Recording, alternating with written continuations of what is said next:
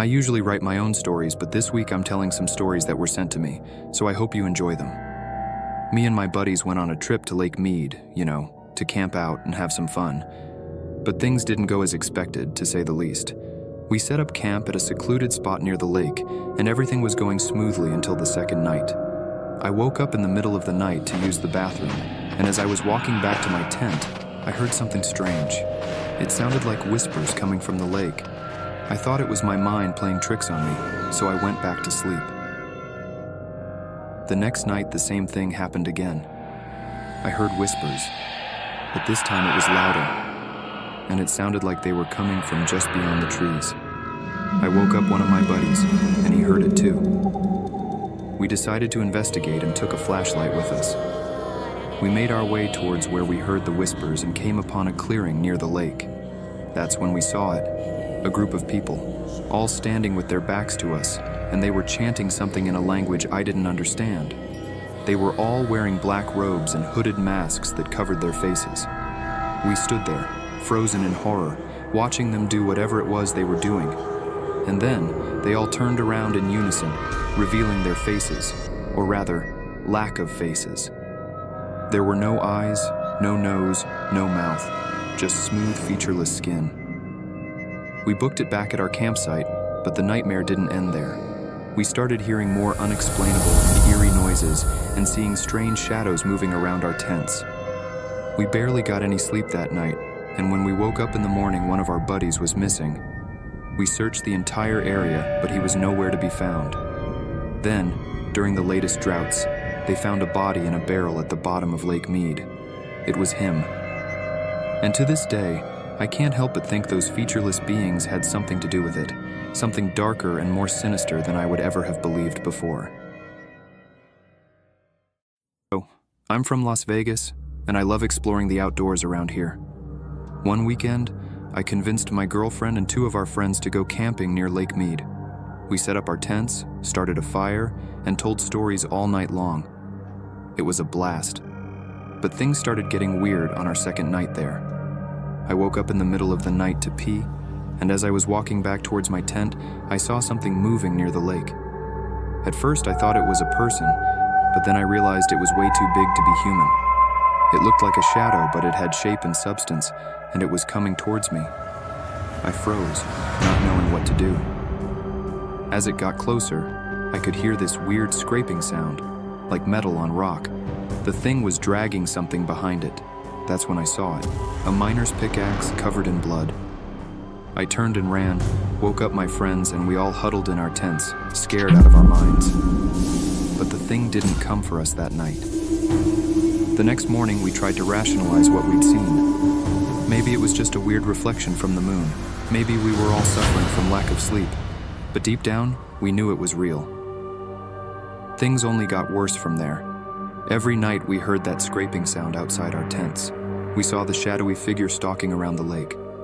And every morning, we found another pickaxe, covered in blood and hanging from a nearby tree.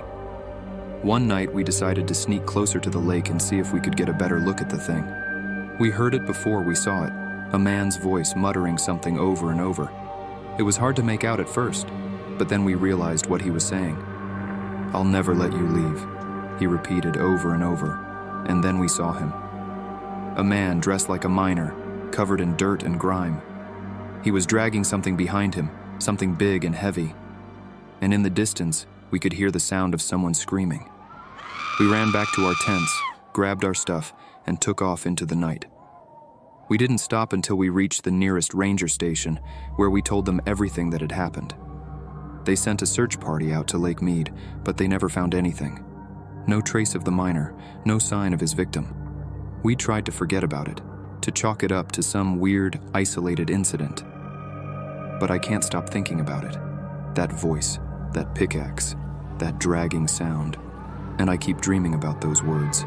"I'll never let you leave." I don't know what happened that weekend at Lake Mead. All I know is that something terrible is out there, something that won't let you leave. And I hope to God we never see it again.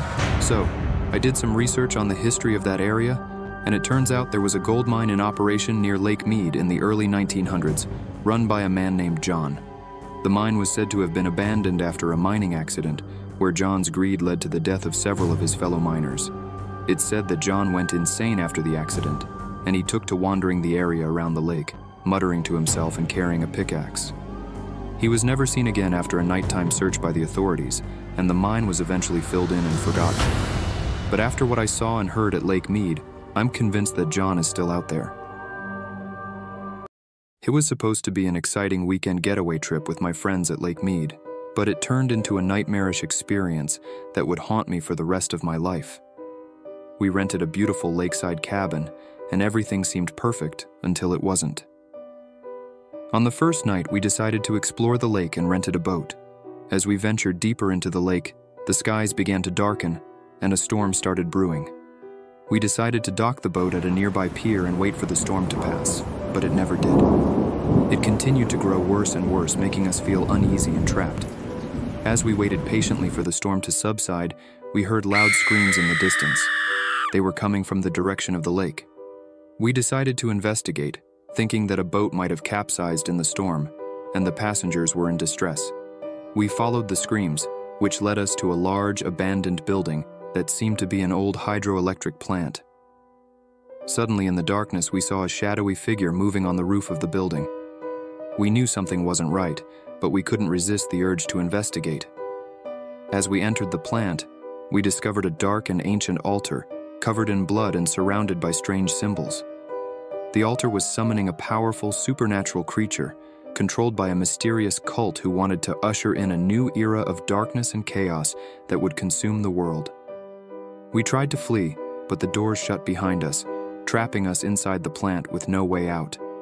The creature emerged from the altar, a terrifying monster of myth and legend that was beyond anything we could have ever imagined. We fought and struggled, but the creature proved nearly impossible to stop. As chaos consumed us, we were forced to confront our darkest fears and fight for our lives in a battle that would determine the fate of the world as we know it.